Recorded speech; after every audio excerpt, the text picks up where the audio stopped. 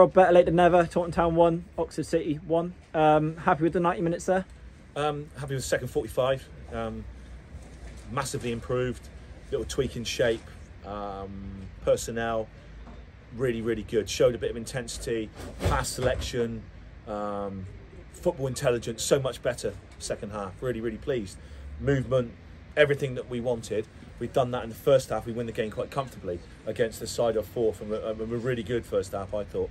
But yeah, pleased. Listen, it was late in the day, but it was thoroughly deserved. We had enough chances to win that game in the second half quite easily.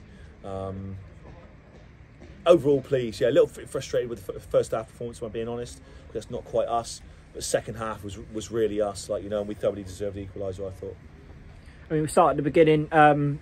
Jarvis obviously not starting, obviously on the team sheet. What was the reason for that? He just tweaked his hamstring in the warm up. We didn't want to take any chances with him with so many games coming up, as we are doing with so many players. Really, if it was 2 weeks to go, that would be a totally different lineup tonight, because we get them through it. We push them and get them through it. But with 10 weeks and 20 games, we've just got to be so careful with everybody that small injuries don't turn into 3-4 week injuries, because we just cannot afford to do it with our small squad at the moment. I mean, as you say, there's quite a shift in the lineup, sort of from a couple of weeks back to now. Yeah. I mean, is that the main reason for it? It is. When we want to rotate, we need to get minutes into a lot of people. Especially Dylan and Cam, who haven't had huge amounts of minutes for quite a while, and they offer us great legs, and they did so well on Saturday. So we're really pleased with them again tonight. Cam got a little knock, so no, really good. But yeah, the lineup is going to change quite readily now. Week in, week out, it's going to be game in, game out. If we do play the same team twice this year, I'll be very surprised. I mean, as you say, sort of a better second 45. The first 45 probably wasn't your best you've seen, really. I mean, it was quite a frustrating one. Yeah, we're very frustrating. We were a little bit flat, but I think you've got to give them some credit as well. Their midfield rotation was really good. The way they countered was really.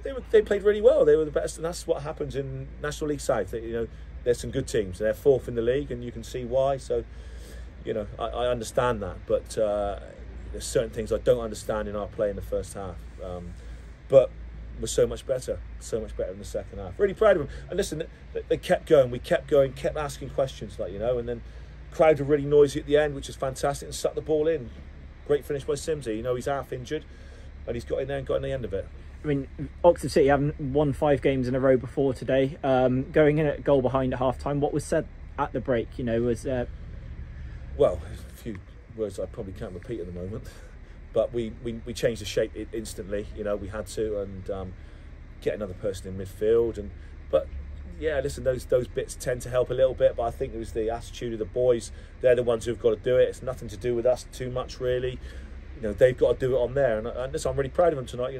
They stuck at their task and changed their mentality massively, because that's all it's about now. Certainly for the next 20 games, 10 weeks, all about mentality. Who's the strongest mentally? Who's got the grit? And who's got what's under here? And that's what we want to see week in, week out. I know they're all technically superb players. Fantastic. They've proved themselves. But a great year in so many respects already, and we're in the middle of February, So we just got to dig in now and keep doing the basics really, really well, and keep rotating and make sure we've got minutes and people and look after players. I mean, as you say, the second 45 was so much better than the first. Do you feel like you maybe could have nicked all 3 points? Yeah, definitely. There was a penalty, there's a handball, double handball. It's so easy to give. Listen, we had enough chances to finish that game quite easily in the second half, and even with 10 men. I mean, moving on to Saturday again, sort of a quite a challenging fixture again, sort of quite close with Dover in the table now. What are your thoughts going into that game? Well, I think always these home games are always critical. We have to pick our points up at home. We know how hard it is to play away. Dover, I should imagine, will come overnight. They'll come down Friday. And it's very difficult to look at the league table. And I think we'll look at the results tonight, and you'll see some odd ones where you wouldn't have thought 18th will beat 3rd or whatever. I don't know what the results are tonight, but you just got to go out and play what's in front of you, and you've got to turn up on the day, and you've got to turn up for 90 minutes in the National League South. And we did it for 45 tonight, got a point. We do it for 90. We win this game quite easily. Well, it's great speaking to you on. We'll see you again on Saturday. Cheers, Dan.